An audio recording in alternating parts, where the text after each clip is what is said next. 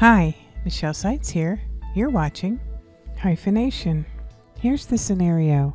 You would like to author a document without having to manually hyphenate words at the end of the line. Watch this video to learn how to do this. To insert hyphenation, go to the Page Layout tab, and in the Page Setup group, click the down arrow on hyphenation. The selections are none, so if you already have hyphenation active in your document, all the automatic hyphenation will no longer be displayed. For the automatic selection, if you have no text highlighted or selected, it will automatically hyphenate the entire document. However, if you have highlighted a section of a document, only the selected text will have automatic hyphenation applied. If you select manual for an entire document, make certain that no text is selected and then click manual. If Word identifies a word or phrase to hyphenate, do one of the following. To insert an optional hyphen in the location Word proposes, click yes. To insert an optional hyphen in another part of the word, use the arrow keys or mouse to move the insertion point to that location and click yes.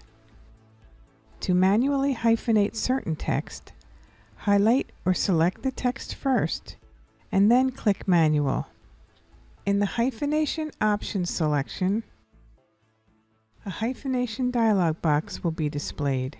In the hyphenation zone, enter the amount of space to leave between the end of the last word in a line and the right margin. To reduce the number of hyphens, make the hyphenation zone wider. To reduce the raggedness of the right margin, make the hyphenation zone narrower.